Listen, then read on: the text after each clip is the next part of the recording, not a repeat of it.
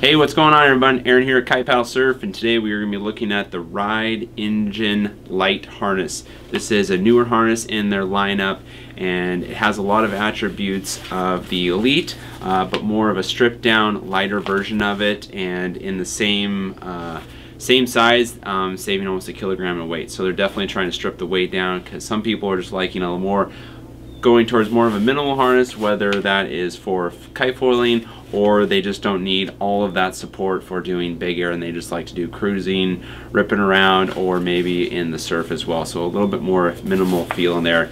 And it has the foam they've used on the inside is a little bit different. It's a little bit more of an open foam here that's textured, so it's gonna grip. It just doesn't have that closed in foam there, and then it's wrapped in a neoprene on the outside here, so it's going to be comfortable with or without a wetsuit. As far as the hard shell, it still features that real rigid feel, so it has all that support. Instead of carbon, they use this composite material. It's probably gonna have a little bit more flex to it, and it'll be supportive like the carbon, but not quite as stiff. So it gives you a little bit more mobility there. Still some of the same features. It has the handle pass leash attachment here if you're doing some of the freestyle, and then it also has the connections here for your short leashes, which most people are using.